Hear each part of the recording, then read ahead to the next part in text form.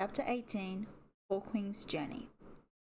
Hawkwing and Pebblepaw drowsed outside the den until the sky began to grow pale with dawn, and Echo Song pushed her way into the open. "We ought to look for the others," she meowed. Hawkwing nodded, anxiety for Cherrytail and his sisters prickling at his pads. "And first we have to look for Snipkit." Rousing the kits, Hawkwing led the way along the riverbank, heading further downstream.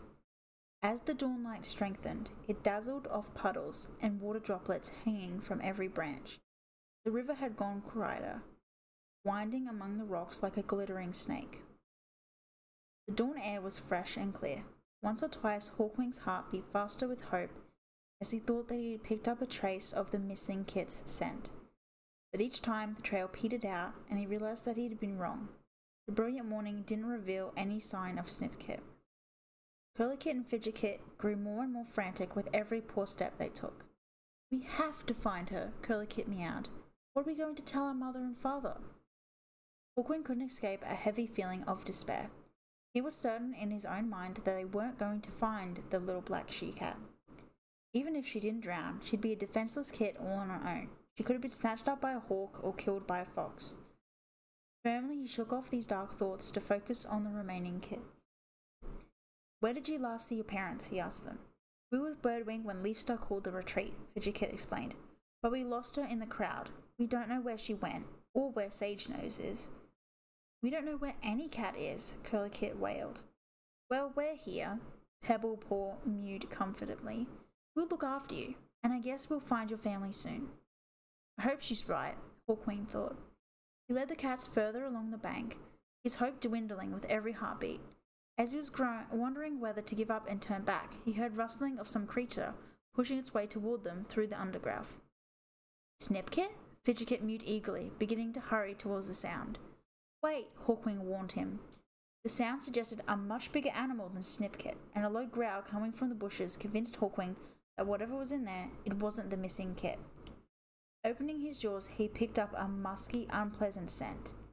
Hawkwing and Echo Song sprang forward, pushing Fidgetkit behind them as the branches parted and a strange black and white animal burst into the open, glaring at them from malalignment eyes. "A raccoon!" Pebblepaw exclaimed. Hawkwing froze, amazed at his first sight of one of the vicious creatures that had attacked his claymates while he was away. It was black, white, and grey, with white around its short, pointed muzzle and black rings around its eyes. Its claws were long and flexible, reminding Hawkwing of a two-legged forepaws. He had no doubt about how dangerous it was. As he and Echo Song gazed at it, for a moment too startled to move, the raccoon darted forward toward Echo Song. The medicine cat started back, but she didn't move fast enough. She let out a screech of shock and pain as the raccoon sank its teeth into her shoulder. At first, Hawkwing wasn't sure what to do. He had never seen a raccoon before. What can these creatures do? How do I fight it? In his moment's hesitation, Pebblepaw leaped at the raccoon, slashing her claws through its thick fur. With a hideous tearing sound, the raccoon let Echo Song go, and the medicine cat slumped to the ground with a dull thud. Then the creature turned on Pebblepaw, hissing ferociously. Terrified for her, Hawkwing barreled into its side, thrusting it away, and lashed at its muzzle with one forepaw. With a grunt of pain, the raccoon spun around, scattering drops of blood from its injured muzzle, and vanished once more into the undergrowth. "Thanks, StarClan," Pebblepaw exclaimed. "They were much fiercer than that when they attacked us in the gorge." "Maybe they're not so brave when they're alone," Hawkwing responded, grateful the encounter had been no worse. "It seemed just as surprised as we were when we came across each other. I don't think it was looking for a fight." Though he and Pebblepaw were both bruised and exhausted, the raccoon hadn't injured them. The kits were fine too, crouching under a bush with bristling fur and eyes stretched wide with a mixture of fear and excitement. "So all we need to worry about is the bite on Echo Song's shoulder," Hawkwing thought, relieved. "Echo Song, are you badly hurt?" Pebblepaw asked. The medicine cat shook her head. "It's not too bad," she replied. "It just needs cleaning out and cobweb to stop the bleeding." "I'll clean it up," Pebblepaw offered at once. "Echo Song, come and lie down here in the shelter of this bush." Echo Song padded over into the shade of a hazel bush and sank down with a sigh of relief. Pebblepaw crouched beside her and began to clean the wound with strong, rapid rasps of her tongue. "Come on, Kits," Hawkwing directed. "We'll go and look for cobwebs." The kid sprang up instantly, obviously pleased to be able to help. "We'll find lots," Curlikit boasted. Hawkwing kept an eye on the kids as they all headed into the bushes, and tried to imagine how they felt. They've lost their home and a litter mate all at once. I'm scared, so they must be terrified. You're doing really well, he told them as they peered under branches to find the cobwebs Echo Song needed. By the time Hawkwing and the kids returned with pailfuls of cobweb, Pebblepaw had finished cleaning Echo Song's wounds. Already the bleeding had almost stopped, but she still showed Hawkwing how to plaster the cobweb over the bite. Fidget patted it carefully all around to seal the edges. You should rest now, Hawkwing told Echo Song when the cobweb was in place. Keep the kits with you, and Pebblepaw and I will hunt. But shouldn't we go on looking for Snipkit? Curlikit objected. No, Echo Song replied, curling her tail around to draw the little grey she-cat closer to her. We need to eat to keep up our strength. We can't help Snipkit by making ourselves ill. Fidget nodded seriously. We'll look after you, Echo Song, he mewed. Are you comfortable there? If you stretch out more, it should be better. And can we find you any herbs to help with the pain? Not right now, Echo Song replied, blinking affectionately at the little Tom. It's more important for us to stay together. When Hawkwing was satisfied that Echo Song and the two kits would be safe for a while, he headed further downstream with Pebblepaw at his side. Though they still kept a lookout for Snipkit, their main purpose was to find some prey. Hawkwing hadn't realised until then how hungry he was. We'd better watch out for raccoons too, Pebblepaw murmured, tasting the air. It's weird that they started coming onto our territory so often, when we'd never seen them before. Hawkwing nodded agreement, then halted as a sudden realization struck him. You know, he began slowly, thinking aloud, I saw Darktail scattering two-legged food scraps near the camp. Suppose he was trying to lure other animals, foxes maybe, and these raccoons, onto our territory to cause trouble for us and put us in danger. How long have Darktail and Rain been working against us? From the very beginning? Pebblepaw listened in silence, her eyes widening as Hawkwing explained his suspicions. I saw Darktail leaving half-eaten pieces of prey outside camp once, she meowed when he had finished. But that was a long time ago. I didn't know what to think about it, and I didn't want to confront Darktail. Her head drooped in regret. I should have shared my suspicions with some cat. Hawkwing shook his head. It's not your fault. I could have spoken up too, but I thought of Darktail as a friend. I still can't really believe what he did. I felt so close to him. The cat I thought he was just wasn't the same as the cat who did those dreadful things and spent so much time planning how to destroy us. The quests, too, he added. I don't think he ever knew where we could find Firestar's kin. He just wanted to distract us and weaken us. Then he succeeded, Pebblepaw mewed solemnly. We followed his directions, and we lost Billy Storm. It's my fault, Hawkwing continued, fighting with a renewed onset of guilt. I saw him leave the food scraps, and I should have reported it. If I told Leafstar or Sharpclaw, the attack last night might never have happened. Pebblepaw huffed out a breath. Don't deceive yourself. Darktail is clever and sneaky. He would have thought up some excuse, and you couldn't possibly have known just how evil he is. Maybe you're right, Hawkwing sighed. Pebblepaw's words comforted him, even though he couldn't entirely get rid of his guilty feelings. At any rate, once we find our clanmates, I'll protect them from now on, even with my last breath. Pebblepaw pressed her muzzle against his shoulder. We'll make things better, she purred. We'll work together and save SkyClan any way we can. Now let's hunt, she added. My belly thinks my throat's been clawed out. Sunhigh was approaching by the time Hawkwing and Pebblepaw returned with a mouse and a couple of voles. Echo Song was asleep, with the two kits nestling against her flank, but all three of them roused as Hawkwing and Pebblepaw padded up and dropped their prey beside them. Curlikit and Fidget blinked sleepily, then sprang to their paws and looked around hopefully, only for a heartbeat. Then their tails drooped in disappointment. You didn't find Snipkit, Curlikit mewed. No, but we found fresh kill, Pebblepaw told her, pushing the plumpest vole toward her. Come and eat. So can we go and look for Snipkit now? Fidget asked when every cat had gulped down the last mouthfuls of prey. Hawkwing glanced at Echo Song. We know that Snipkit is dead, he thought. Maybe this is the time to tell the kids. Echo Song shook her head sadly. No, she responded to Fidget's question. If Snipkit had made it to shore, we would have found her by now.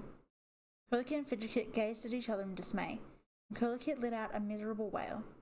It doesn't mean she's dead, Fidget meowed. She could be on the opposite bank. Hawkwing exchanged a doubtful look with Echo Song, while Pebblepaw studied her paws and wouldn't meet the kit's gaze.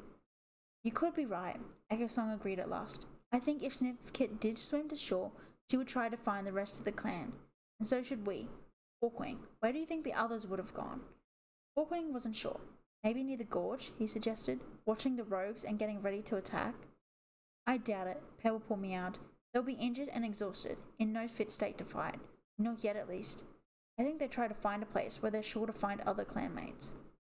And there's only one place like that, Echo Song stated, in the two-leg place with the Daylight Warriors. Hawkwing's pelt began to bristle with nervousness as he and his clanmates approached the two-leg place. This was only the fourth time he'd been there. Once with Ebony Claw, who was a Daylight Warrior and thoroughly familiar with the hard thunder paths separating the huge stone dens. Once with Billy Storm and the rest of the patrol in the first quest, and once when he followed Darktail. He'd hoped he would never have to go there again, and when the first of the dens loomed over them, he felt lost and uncertain. The two kids had never been there before, and were staring around in wonder. It's so big, Curly Kid exclaimed. Will we see two legs? Fidget asked. What will they do to us? Probably nothing bad, Echo Song mewed briskly. Follow me. Hawkwing stared at the medicine cat as she took the lead so confidently. Have you been here before? He asked. Echo Song glanced at him over her shoulder. Of course, she replied. Didn't you know that I was once a kitty pet? Hawkwing exchanged a surprised glance with Pebblepaw. No, he meowed, shocked that a kitty pet could become a medicine cat with such a strong connection to StarClan. You really lived with two legs in one of these dens? I really did, Echo Song told him. Firestar found me and explained why I was dreaming of cats with stars in their fur. But that was a long time ago, she said dismissively. I hardly think about it anymore. Echo Song led her clanmates along the edge of thunder paths, down alleyways, and past so many two-legged dens that Hawkwing became bewildered. If I was on my own, I'd never find my way out of here, he murmured to Pebblepaw. At last, Echo Song squeezed under a two-leg fence, and beckoned with her tail for the others to follow. Hawkwing brought up the rear and heard the two kids squeaking with excitement as he pressed his belly to the ground and crawled through the gap with the bottom of the fence scraping his spine. Buzzing to his paws on the other side, Hawkwing found himself in a two-leg garden.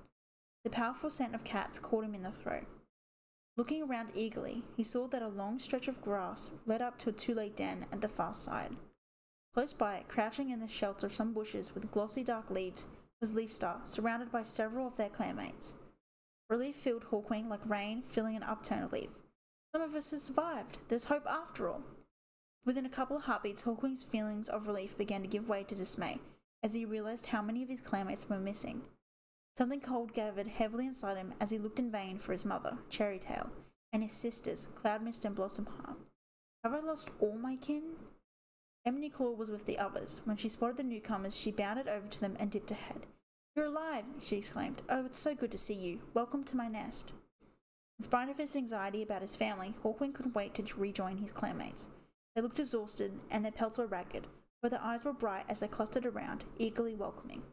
There's Parsley Paw, Pebblepaw exclaimed, running to touch noses with her brother.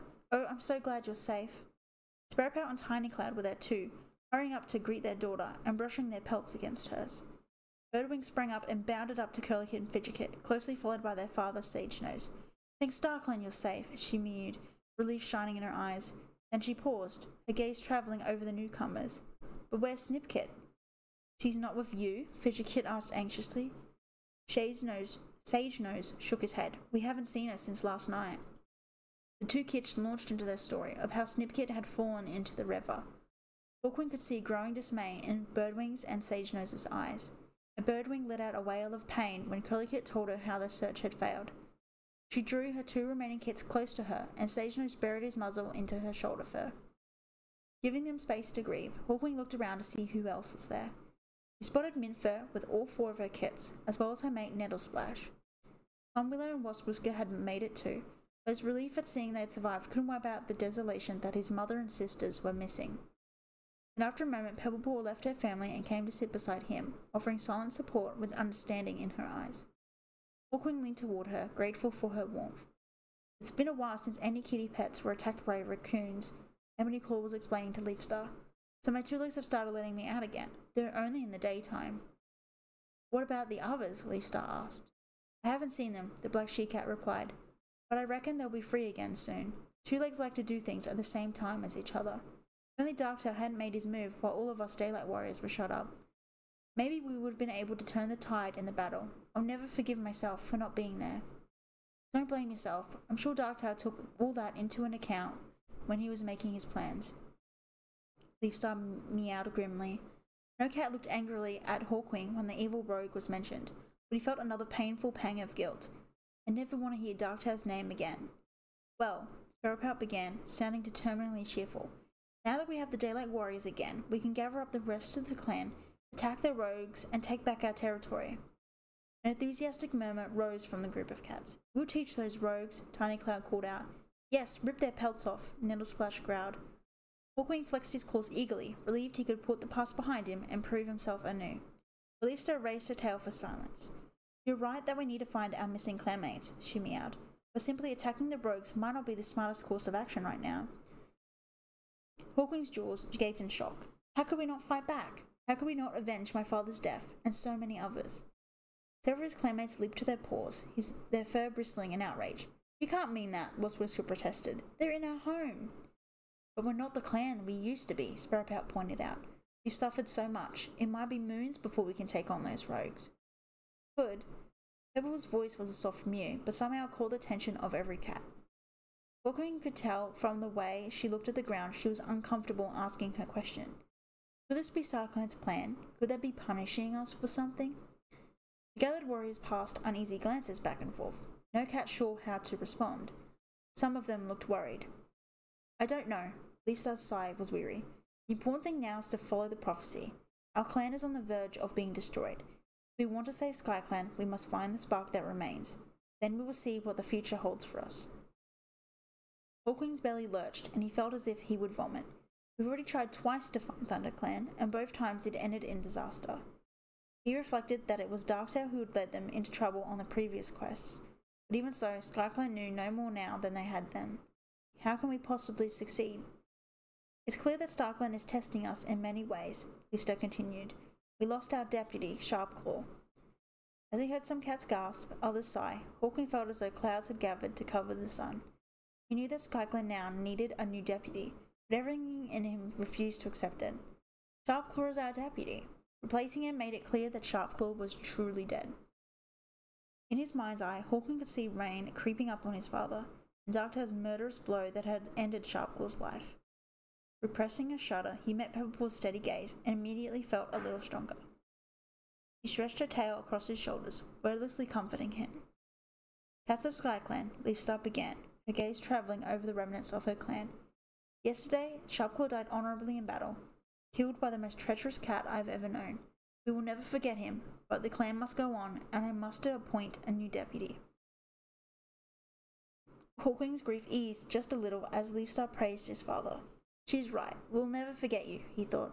I'm proud to be your son. I say these words before StarClan, Leafstar continued, that the spirits of our ancestors may hear and approve my choice. Wasp-Whisker will be the new deputy of SkyClan. A murmur of appreciation rose from the cats clustered around their leader, but Wasp-Whisker's eyes widened in surprise, and a pleased expression spread over his face. Leafstar, I never expected this honour, he meowed. I can never be as noble a cat as Sharpclaw was, but I swear by StarClan I will be loyal and a faithful deputy. Wasp-Whisker, Wasp-Whisker, the SkyClan cats chanted. Hawkwing joined in. A mixture of pride, happiness, and grief warmed his pelt at the words Wasp-Whisker had spoken about his father. Though he was still troubled that Sharpclaw would no longer be deputy, he knew what a good choice Leafstar had made.